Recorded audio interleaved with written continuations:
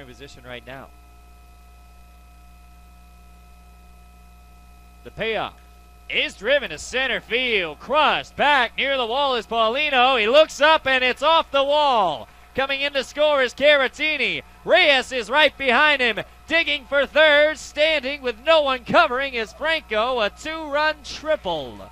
And the Braves are within 1.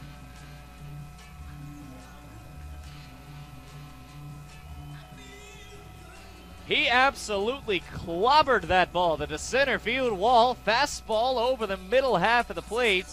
And Paulino had to play the carom off the bottom of the wall. Reyes was cartoonishly behind the base runner Caratini, who had to see if the ball was going to be caught first. So now the